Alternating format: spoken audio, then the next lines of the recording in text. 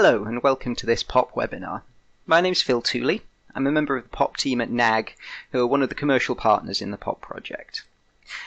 Today I'm going to be talking about PyPOP. This is a tool that we've been developing to support performance assessments in the POP methodology and the POP philosophy. So I think I want to start by talking about possibly the obvious question, which is why are we developing another new tool? There's lots of tools out there for performance assessment already. There are commercial offerings like Intel's vTune or ARM-Map.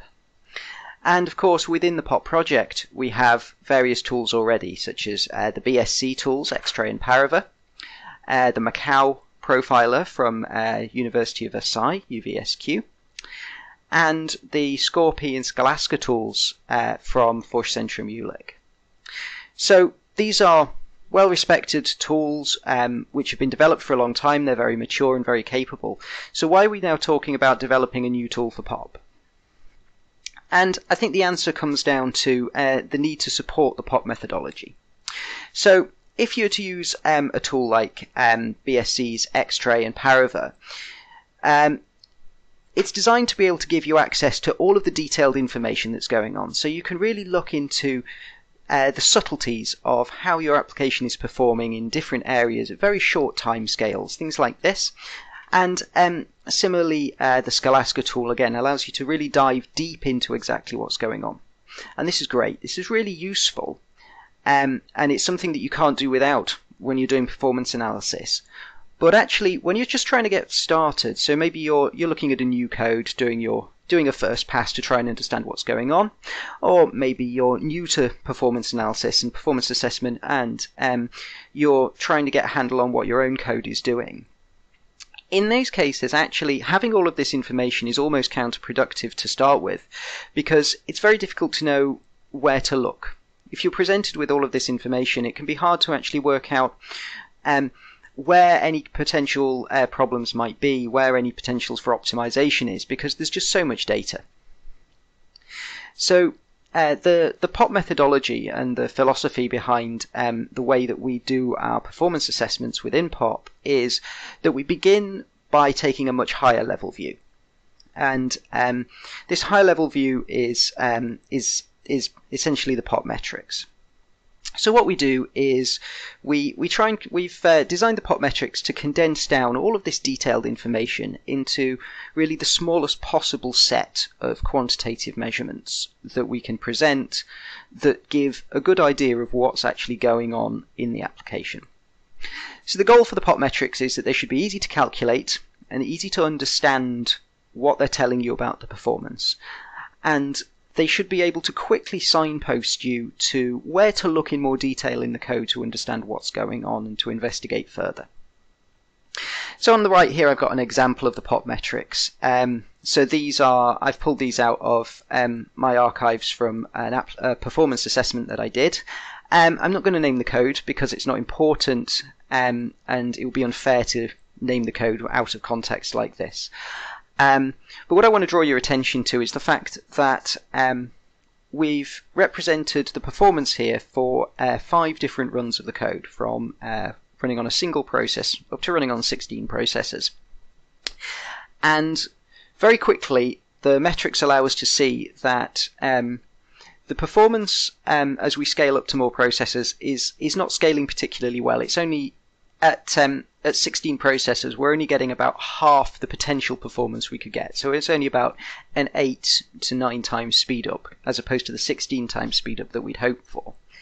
And looking at the POP metrics, what we can see is that the problem isn't in how the parallelism is working. So the load is balanced well across the different processors, and the MPI communication is performing efficiently. But actually what we need to look at to understand why the performance isn't as good as we'd like is the individual processors and the computation that's going on, which has become less efficient as we're adding more processors to the application. So I'm not going to go into any more detail on this. We have multiple webinars and other learning materials that explain in much better detail exactly what's going on with the POP metrics and what they're telling you. But the takeaway I want to give you here is that the POP methodology is designed to be able to give quick answers to the high-level questions about where do I need to look to understand why my performance could be improved, and they're done so using a set of easy to calculate and understand metrics. And so the idea then is that we wanted to produce a lightweight tool that actually supports this core methodology. So we wanted a tool that makes it easy to calculate the POP metrics, and just as importantly, makes it easy to visualize and to explore and understand those metrics. So what we wanted was not to just plot a table or plot a scaling plot. We wanted to be able to give a bit more contextual information around that to allow people to actually explore the metrics, particularly so that people who are newer to performance profiling, people outside of the POP project, can get a deeper understanding of how the metrics work. On top of that, we wanted to make it as easy as possible to actually share the results that are generated from PyPOP and to share the metrics and any scaling plots and so on. And we wanted to make it as easy as possible to share an annotated version of that. So we want to be able to make it so that you can analyze your code and you'll get the metrics and you'll get the scaling data. And then you can actually, in the same place as where those metrics are created, you can then give it, you can actually give the contextual information, and you can talk about why you think what's going on and what the next steps might be, and bundle that up into a nice little report. And so I'll give a demonstration later on of how we achieve that in PyPOP. And then finally, we wanted to be able to provide a few extra tools that we've identified that would be useful for further deeper analysis, and also make a kind of general framework that allows people to develop their own tools for custom analysis where they might need them. One thing I'd like to say here is that PyPOP is not another profiler. It's designed to be lightweight, so we're not reinventing the wheel, we're not re-implementing a whole profiler here. What we're trying to do is we're trying to use the data that comes from existing profilers. So to begin with, we've targeted the X-Tray profiler from BSC. And our focus is on adding a high-level layer that provides some additional ease of use for using that profiler within the POP methodology and the POP philosophy. So in the rest of this webinar, I'd like to give a demonstration of how to actually use PyPOP to analyze some traces that I gathered earlier, and I'll show through this how PyPOP achieves the various goals that we set out to achieve with it. So the first goal for PyPOP was to be able to quickly and easily calculate the POP metrics. So we provide both a GUI tool and a CLI tool for this, and the reason for that is that we want to try and make it as easy as possible to calculate the metrics, regardless of what circumstances you might be using PyPOP in. And I'll give a demonstration of both of these, but obviously they're both going to start in the same way, which is we need to collect traces with a supported tool. Now the main tool we support at the moment, as I mentioned, was X-Tray, and so I've gone ahead and I've done that ahead of time. I've captured some traces. I'm not going to go into the details of how to actually do that, and the POP project has materials available for that on the website that will teach you how to use X-Tray. So the first step in this process that's actually provided by PyPOP is this step 2 that I've marked as optional, but I highly recommend, and that is to pre-process those collected traces. And typically, if you're working on a remote HPC system, for example, you're going to do this as a batch job in the background where you're getting on with other things. And the reason we provided this step is because the traces that are captured with a tool like X-Tray can be extremely large. It captures so much detailed information in such fine-grained short timescales that the trace files, when you analyze an application, can be tens or even hundreds of gigabytes in size. So for that reason, in order to save the user's time, we provided this batch tool that allows us to pre-process the traces. And what that's going to do is it's going to produce a small summary file that can then be downloaded, or can be to a local machine, or can be just used in situ, but it means that any sort of user interactive process is going to be much faster because it's able to load a small pre-processed summary file rather than the full trace file that might be, as I say, hundreds of gigabytes in size. And then once we've done this pre-processing step, we can then actually run the PyPOP GUI or the command line tool, which will calculate the actual metrics and generate a metric table and a scaling plot.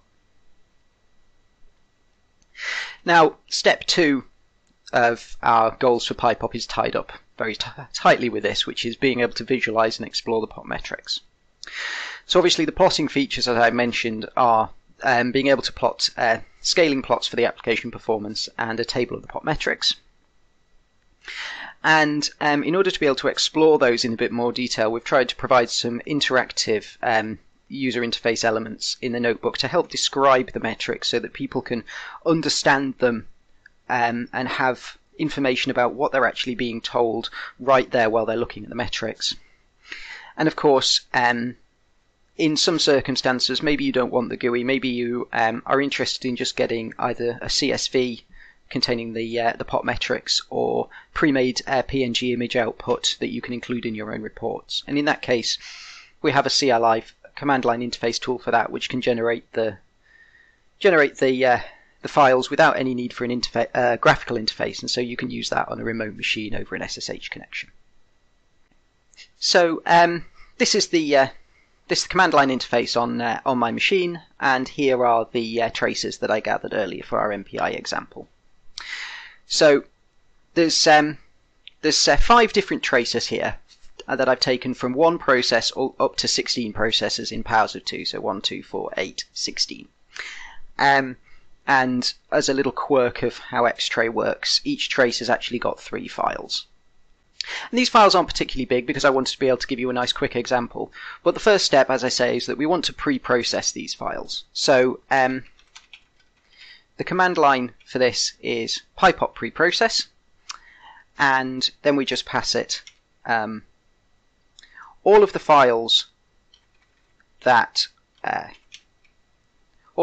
that we want to pre-process. Now, the main file is of the Xtray traces, the .prv.gz. So we pass those files to PyPOP preprocess, and we say go.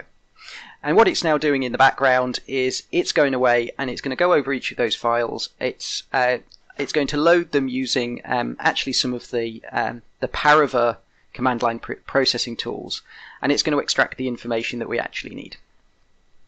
So, as I say, these traces are fairly small, so the process happens fairly quickly so that I can demonstrate it to you. But you can do exactly the same thing with huge multi-gigabyte traces.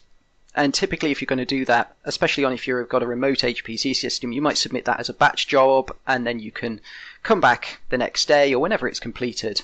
And what you will find is that if we take a look at the output in this folder now, what we've got is along with the original files, we now have these .pypop summary files. And now, as you see, the traces aren't particularly large, so the largest trace here is only 2.4 megabytes. But even so, the smallest, the size of the actual summary file is only 187 kilobytes, so we've made it much smaller. And the PyPOP summary files will tend to stay around this hundreds of kilobytes kind of size. And in fact, you can see here, each of the summary files is 187 kilobytes. So the advantage here then should be that even if you have tens, hundreds of gigabytes of trace file, the preprocess will pack that down into just a few hundreds of kilobytes. And what we now have in these PyPOP summary files is something that's very portable.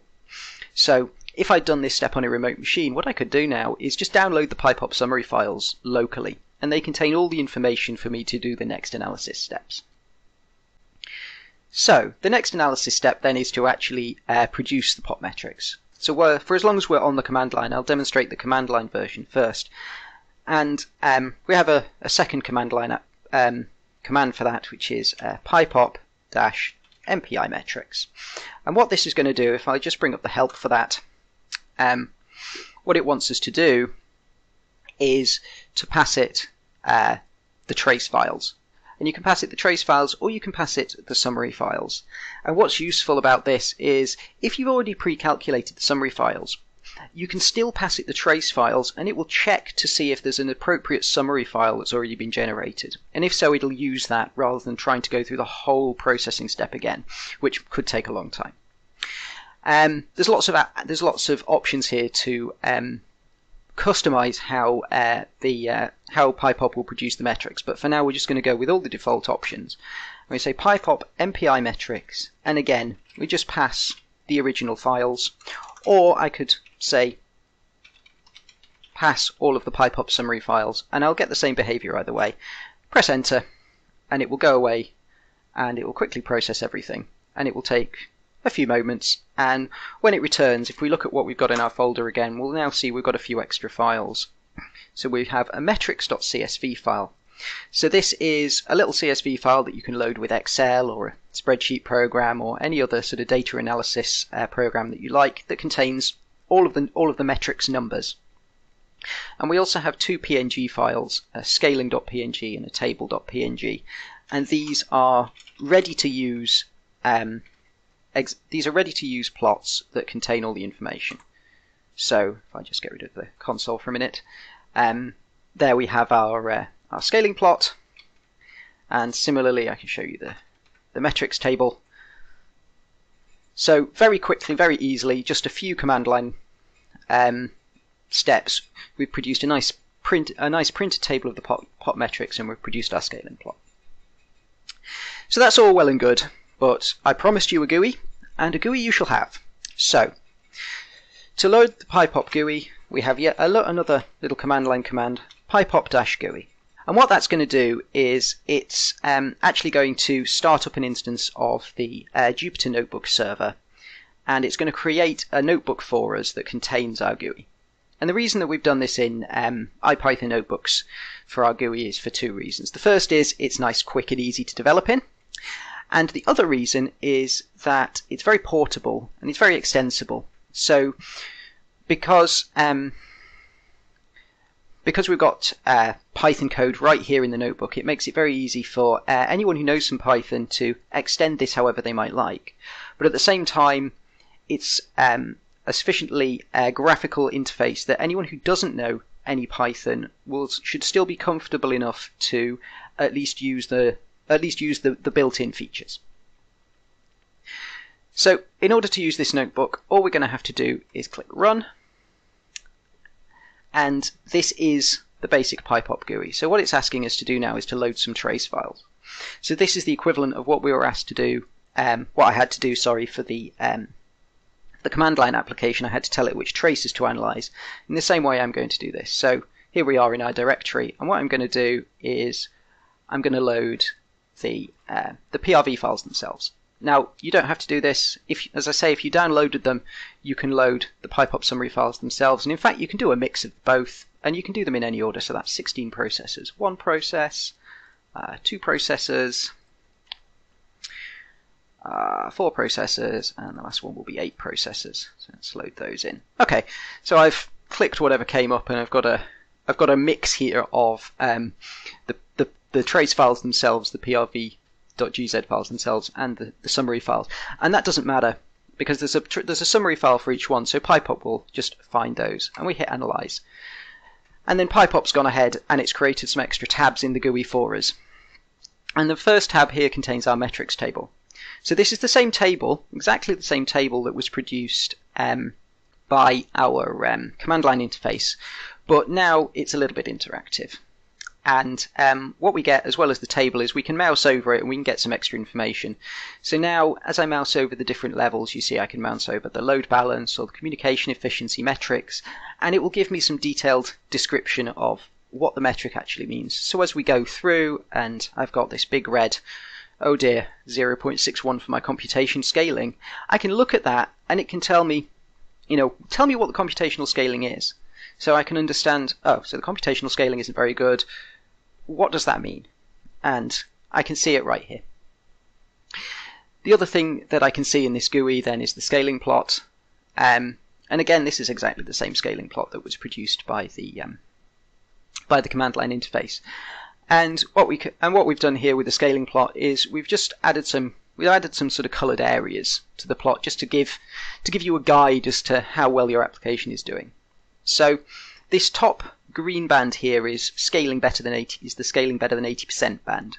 So if you're in this band here, your application's actually doing pretty great. Better than 80% scaling is considered to be is considered to be excellent.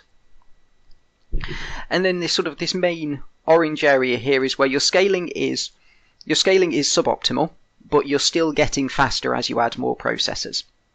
So if you're in this region here, then there's work to do, but it's not particularly terrible. You're still getting gains, provided the line is still continuing to go up. And then in this red region here, this is negative scaling. So unfortunately, if you're in this region, it's telling you that your performance is actually getting worse. Your code is getting slower as you try and use more processors to solve the problem. But hopefully you're not there. So what's the next step then? And really the next step in our roadmap is enabling the easy sharing and annotating of the results. So what we want to be able to do is take the analysis that we've just done in that GUI in the user interface and convert it into something a bit more static and archivable. On top of that, what we want to be able to really do is add some descriptions and some discussion and all the contextual information that the user has to the results that we've just generated, so that there's something meaningful there beyond just some plots on their own. And then ideally what we'd like to be able to do is support the ability to actually share that, either just in the form of an IPython notebook that can be opened and used by other people who've installed PyPOP, or in fact being able to convert that to a PDF and to be able to share with anyone who can just open the PDF and read what you want to tell them. So if we go back to our GUI, we can now use this fourth tab that's titled Report Generation. And what this is going to do is it's going to take the analysis that we've just done and it's going to put it into a report, as I said. So all we have to do first is just give it a little bit of metadata that will be used later if we want to create a PDF report. So it's going to ask for an application name, and we'll just call it Phil's secret code because I haven't told you what it is. We need the report author name, which is me, and I'll have contributors who are you lovely webinar watchers everywhere. And you might want to put a report ID in as well, and typically for POP we'd put a report ID in so that we can track exactly which analysis this was part of. Then we hit generate. And not a lot seems to have happened, and the reason for that is unfortunately we can't get one Jupyter notebook to open another. But we've clicked generate and it will now have actually created this file. So if we go to file and open, this is our folder where we've got all of the tracers and we've got the PNG files we created earlier, and we've also got this new notebook has appeared called report. So as I open that up, what we find then is that we've got another notebook, but this time there's a lot more in it. And the reason there's a lot more in it is this is now the static version of what the GUI was doing for us before. So if I just go ahead and run all the cells in this notebook, that's going to run all the code, all the Python code, and it's going to recreate the plots that we had before. So we have our scaling plot here, and we have our metrics. And this is a bit of a skeleton document as well that is designed for you to just be able to put in whatever you want, really. So the intention here is to allow people who don't want to write any Python to still produce a nicely formatted report. So what we have here are, along with the cells that have got the Python code in it, we've got some cells that have just got text in it. And this is formatted using Markdown, which is quite a common format on the web. So it's used for putting bullet points and a little bit of formatting into things like text on GitHub. So what we can do is, if I can spell it, start an introduction chapter, and then I'll just drop in some placeholder text that I've got on the clipboard. And so we can start to put in all the information that we might want to discuss what's going on and what's in our report. So fill in the application information if you want, and then of course we can discuss our scaling results and why they look like what they do. And similarly, application efficiency metrics here, we've got our POP metrics, and then we can stick in a bit of a discussion here, and finally we can stick in some conclusions. And so without writing, and so what we've got now is we've got something that we can share, but contains more than just the code. It's everything together, and this is what's called illiterate programming.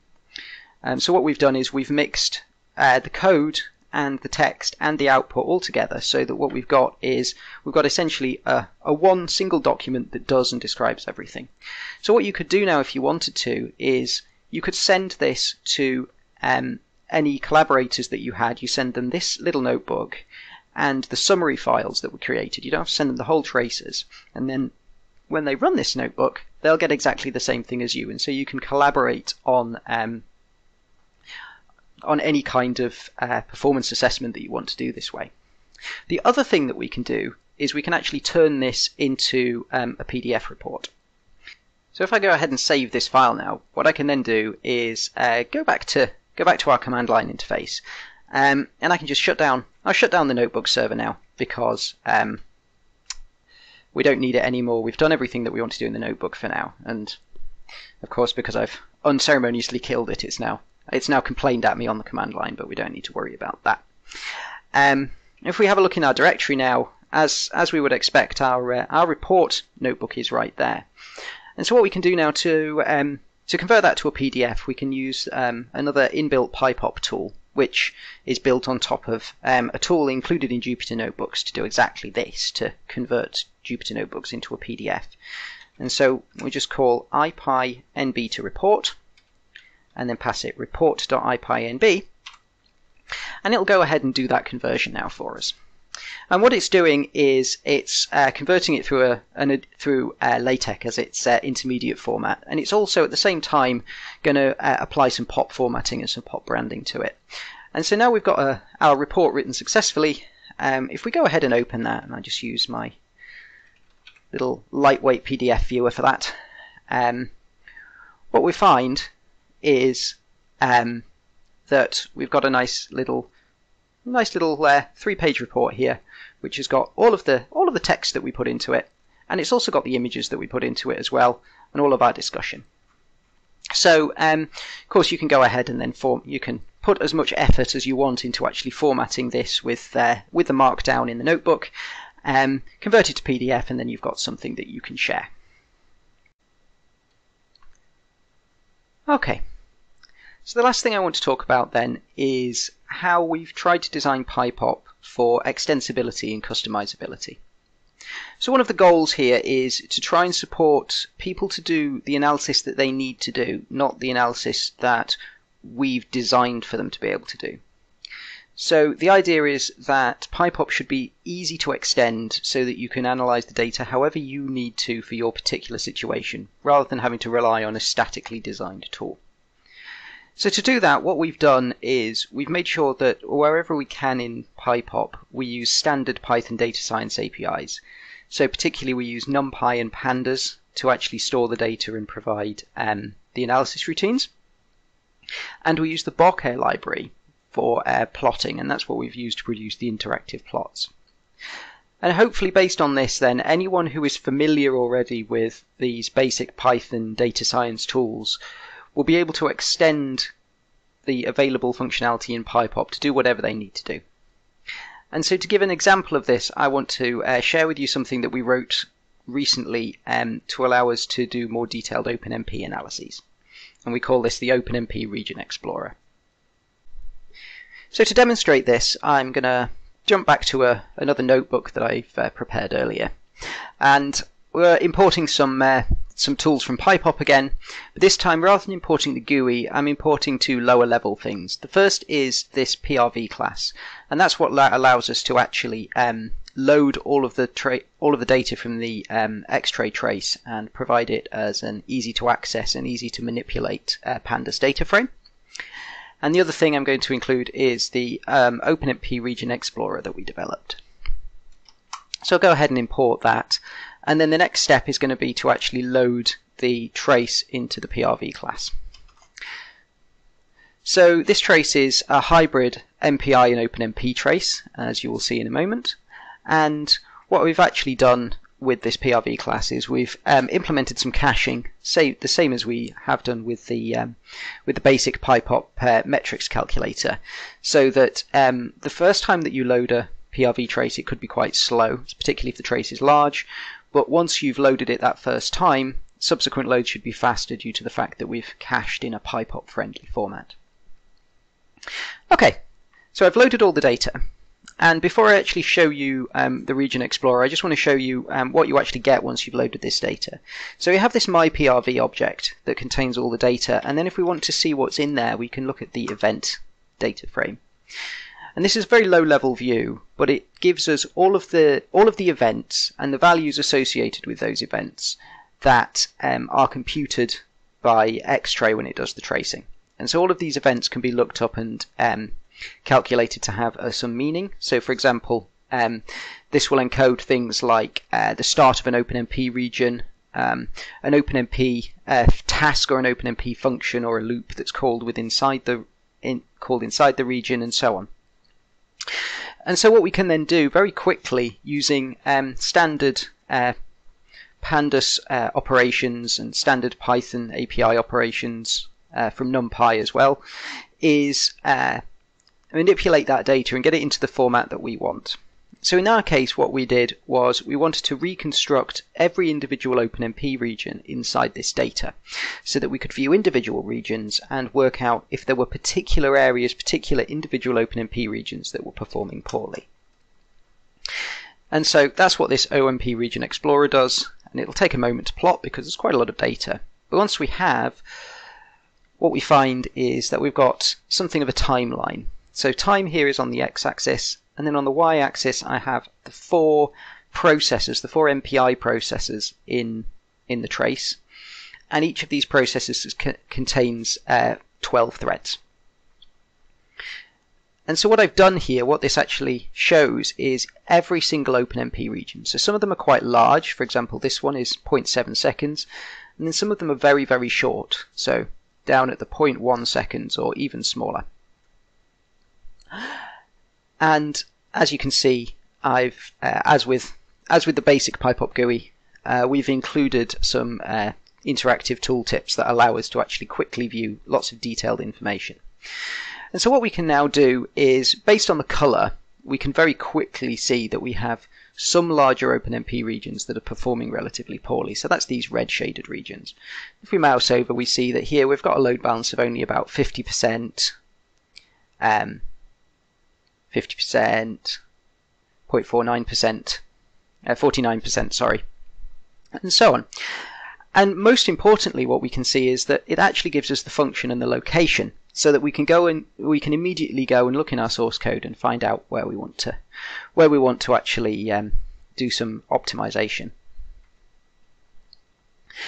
Okay, so that's just a brief overview of the kind of extensibility that PyPOP gives us, and I was able to write this particular OpenMP Region Explorer in just a few tens of lines of code, because all of the heavy lifting required to get the data into an easily accessible and easily manipulatable format is already done as part of the PyPOP framework. So that brings us to the end of what I wanted to share with you all today. Hopefully that's given you an idea of the kind of things that PyPOP's capable of, and it's given you a flavour of the thinking behind PyPOP and the idea behind the POP metrics and the POP methodology. So I just leave you with a summary. PyPOP was a tool that we designed to be able to provide efficient performance analysis workflows. So at its heart, the idea is that we should be able to quickly analyze traces and compute the POP metrics and produce publication-ready tables and scaling graphs from those metrics that we calculate. In addition, we've designed it to allow us to be able to output fully formatted PDF reports based on everything that we've calculated. And under the hood, it provides an extensible framework that you can use standard Python data science tools to extend it to provide whatever custom functionality you might want. And finally, I just want to invite you to please check out PyPOP, give it a try for yourself. You can get it from the PyPOP GitHub page, github.com/numericalalgorithms/PyPOP, and it's also available in the PyPy Python package repository. And with that, thank you all very much for your attention, and I'll now get to answering any questions you might have. So, is there a particular reason we picked Python to implement the tool? And as I touched on in the presentation, our key reasoning really was that we wanted to make something with the broadest possible appeal. and the broadest possible cross-section of people who would be able to use it not just as a tool but also as a framework. And that's kind of the goal here. We don't want it to really just be a static tool. We've tried to expose all of the data in a way that makes it easy to interact with using the standard Python data science tools. So that's really why we chose Python. Had another question about how long it would take to pre-process 100 gigabyte trace files, and the answer is that the pre-processing can take a really long time. So if you've collected multi-gigabyte or tens, hundreds of gigabytes of trace file, that is potentially going to take a very long time to process. And a big part of the reason for that is just that you have to literally pass through all of that data using the analysis tool. And what PyPOP actually does under the hood is it still uses the command line tools that are published by BSC for analyzing X-ray traces. So it's as fast as the BSC tools would be in the same situation, pretty much. And unfortunately, it's just a limit of the fact that profiling collects so much data. And so that's exactly why we wrote this pre-processing tool, is because initially when we first wrote PyPOP, PyPOP did all of its analysis in the notebook on the fly. And that meant that you could open an IPython notebook, start an analysis, and then have to come back next day to see if your cell had finished computing and you had a result, which wasn't great. So that was the point of the preprocessor, and also to avoid just having to download huge traces to local machines. So what we've tended to do when we're using PyPOP ourselves is we'll actually submit the pre-processing as another batch job on the HPC that we've been doing the profiling on, and just wait for that to complete. I've had a couple of questions, 3 or 4 questions about support for other profilers. So at the moment, Xtray is the only profiler that we properly support. We've been doing a little bit of private experimentation for supporting some of the other profiling tools, both POP tools and some commercial tools. And we don't have a firm roadmap for that, but if there are people who are interested in support for a particular profiler, then I would encourage them to open an issue on GitHub with which profiler they'd like support for, and then we can try and look into that. The other thing to say is that PyPOP has been very carefully designed to be as modular as possible. So adding additional support for a profiler is something that someone with a reasonable understanding of how the profiler works and some understanding of Pandas and the Python data science libraries should be able to write a plugin to support that profiler relatively easily. One of the other questions that we've had is about the POP metrics, and how can someone get the formulas that are used to actually calculate the metrics? So this is something that I will freely admit would ideally be added to the PyPOP documentation. So that's something that we can work on. But the metrics themselves are one of the key outputs of the POP project. So if you go to the POP website, which is pop-coe.eu, then all the information about the metrics and how they work, and some webinars that were given earlier in the project giving quite a deep dive into the metrics and the POP methodology are available for you there.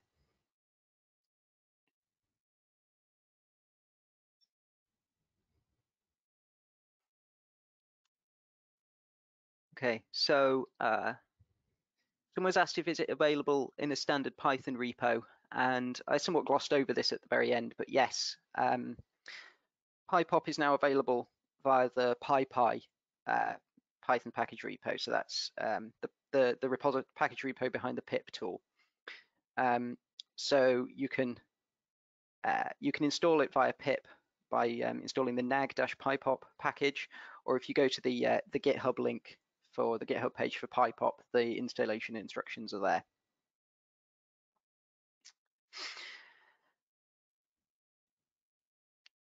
I've also had a question, does PyPOP expose the human readable X-tray event IDs? And the answer is yes. The PRV class that I demonstrated at the end there does have support for reconciling the event IDs with human readable IDs. I didn't demonstrate it because it's already quite a big, the trace I loaded was already quite a big trace. And under the time constraints I had, when I tried to add the human readable event IDs, I ran out of RAM on the machine. I was ran out of RAM on the machine that I was actually doing the recording on and crashed it. So I didn't do it for that. I didn't demonstrate it, but it can be done.